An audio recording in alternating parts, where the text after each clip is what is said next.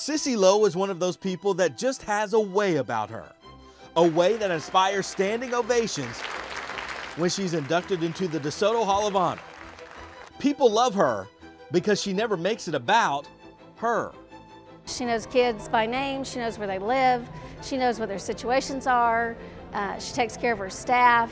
It doesn't matter how big or small the problem is.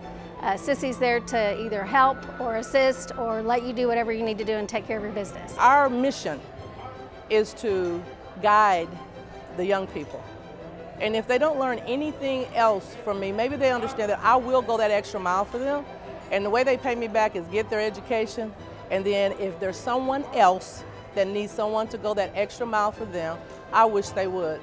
Lowe goes into the hall after spending her entire career living by that motto. Sissy cares about her students and literally will go the extra mile if needed.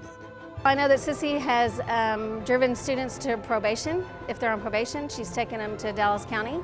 I know that she has made doctor's appointments. I know she has gotten students glasses and clothes and food and homes and things like that. She's done it for students as well as staff. If they have personal issues, she'll do anything she can to help. Sometimes people just need a champion. They just need somebody that's going to stick with them. That if I'm good, if I'm bad, it doesn't matter, but they're going to stick with me no matter what and try to get me through whatever I'm going through.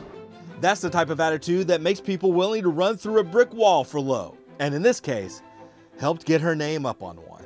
Just do those things without thinking about it because I don't know, I care about people and I just want to try to help.